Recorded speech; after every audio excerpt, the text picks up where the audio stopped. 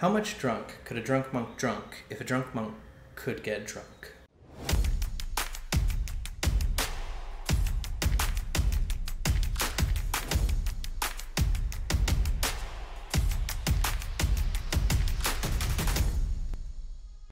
All religions have characters, and some are more wild than others. Some are crazy, embarrassing, homeless, a little smelly. And Taiwanese folk religion has its own share of characters, like Ji Gong, a beloved, rampant, alcoholic god.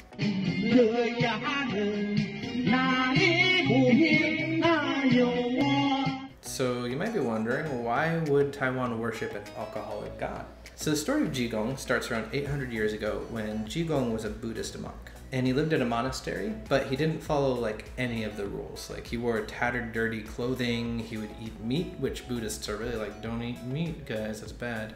He'd drink a ton of alcohol. In general, people just didn't see him and see a monk. They saw kind of a crazy homeless drunk. The only difference between me and a homeless man is his job. I will do whatever it takes to survive. But he had a teacher at the monastery who'd always defend him. So when the monastery wanted to kick him out, they'd be like, this Ji Gong guy, man, he Buddhas so hard.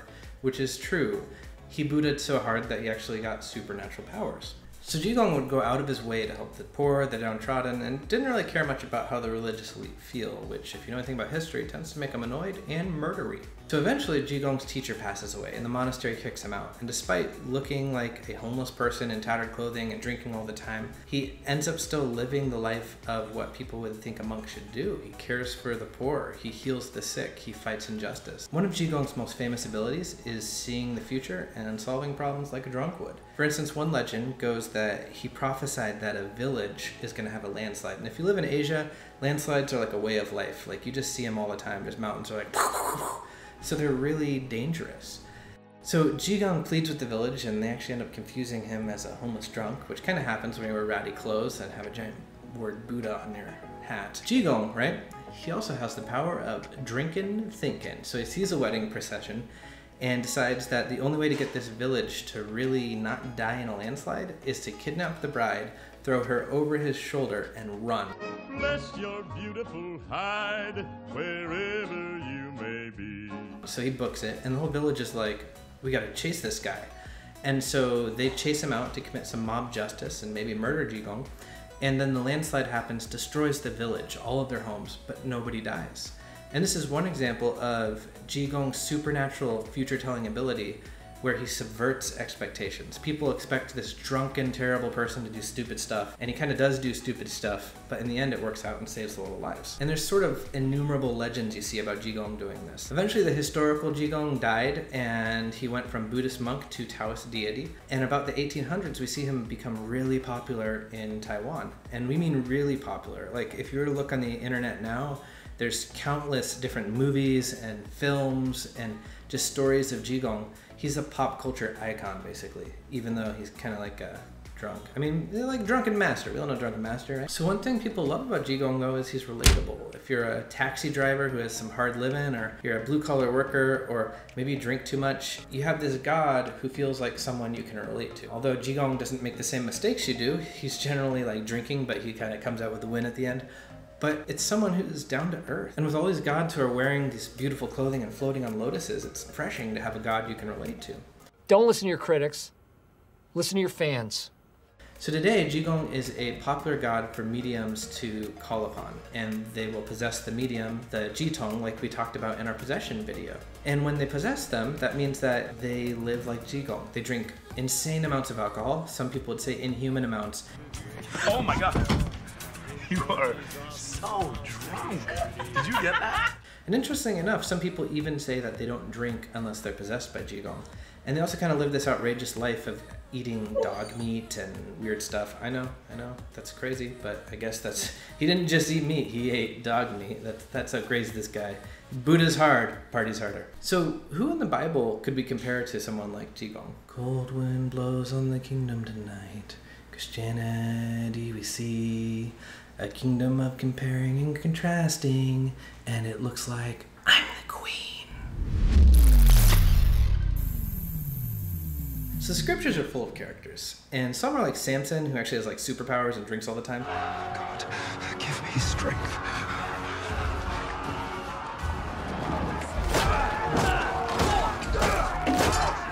But really, that's not what Ji Gong is. At the heart of Ji Gong is someone who upsets religious rulers while looking rough on the edges, and he calls people back to the heart of compassion and justice that maybe the religion originally stood for. Not necessarily saying that's all Ji Gong does, that's just one of the things we see that really fits well with some characters through Christianity. Ji Gong subverts your expectations, and he constantly reveals your heart by offending your senses. And there's one guy in scripture who's particularly good at this, who arrives after fulfilling a bunch of prophecies, John the Baptist.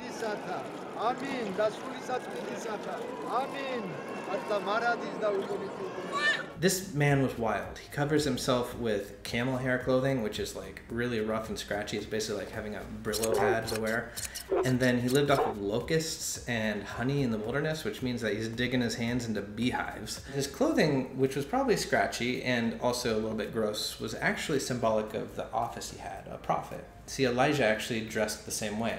Clearly, you are not a frothing madman, but every bit as unreasonable. Unlike Ji Gong, though, scripture says John didn't drink alcohol and he didn't even eat bread. He really loved those bugs.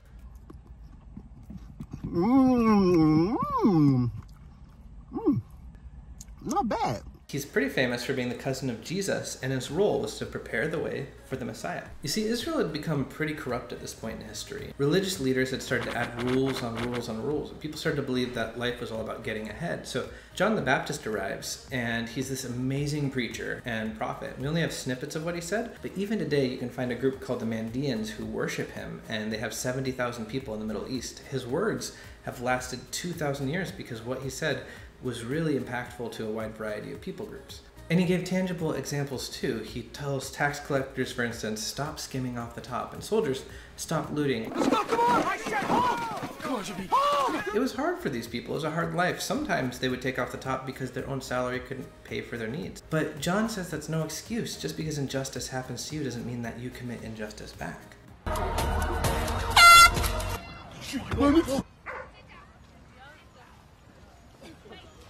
So ultimately, he calls the nation of Israel to repent and to turn away from sin. And what's crazy is they listen. People flock to John the Baptist. And that's because he cuts to the heart of what Judaism was actually about living well, about loving others, about serving and worshiping a true and living God. But you could think because of that his words are light. But John actually spoke in Old Testament language. He'd be like threshing and winnowing and fork. But he was really intense. He called the Pharisees a brood of snakes, basically a snake nest. I always say the first thing that comes to my mind. Yes, I heard about that brood of vipers comment.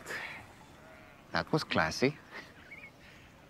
Do you know how the poets say vipers are born? Yes, they hatch inside their mothers and eat their way out, killing their mothers in the process. I thought it was a pretty good line. He spoke like someone with authority from the Old Testament, a prophet, and said judgment was coming and you need to change your behavior. He didn't say light things, he told people the truth. You disgust me. How can you live with yourself? You sit on a throne of lies.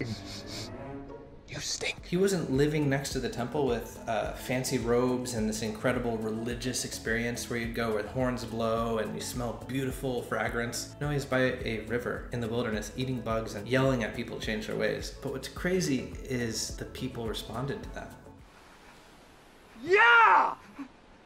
John spoke of repentance, but he still didn't consider himself even worthy to tie the sandals of Jesus. He was just there to prepare the way for the Messiah. So how can Ji Gong and John the Baptist really compare? Ji Gong and John the Baptist both point out something in religions that is really important to catch, and that's if we don't pay attention, we can miss it. We can live in monasteries and temples, we can do the right things, we can dress to impress, but we can still fail to love the people around us. We can fail to see the homeless person outside and think that he's not worthy of the kingdom of God. We can fail to see someone who's drinking and say he'll never be worthy of grace and mercy. We can get so lost in ceremony and ritual, and imagine being a Pharisee and coming to the river and saying, I've been doing all the right things at the temple, I've been doing all of this, and these people didn't repent. And then here they come to this guy covered in camel hair who dunks them in some water and eats bugs, and they listen?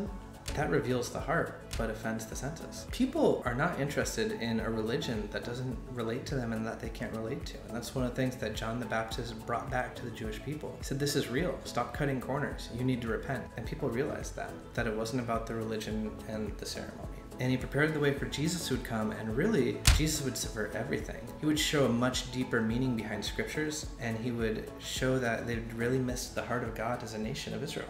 So I want to thank you for joining us with Pilgrimage Films. We would love it if you take some time and subscribe, like, comment, but also if you could just do one thing for us, just one thing, very small, right? Please share your favorite video on social media or with someone who'd like to see our stuff. And we'd love to have 1,000 subscribers by the end of the year. That's our goal. We have 6 months to do it, and we need you as our A-team to help with that. But we're so grateful to have you as a community and for following us and watching us so far. Have you ever had an encounter that subverted your expectations? Have you ever judged somebody and then you find out, oh, that person's more righteous than I am? What's that like? Let us know in the comments below if you're brave enough. Anyways, we all know that the one who tried to subvert our expectations was Rian Johnson with episode 8. But it was like he just took all the things that Star Wars was and was like, I'm gonna do the opposite and people think I'm so smart. You're not smart, Rian Johnson. All you did was did the opposite of what people thought you'd do. And that's not like subverting expectations. That's just being stupid, like a middle schooler who thinks he's smart because he's like, you're gonna think he's gonna live, but I'm gonna kill him. I am ranting about Star Wars.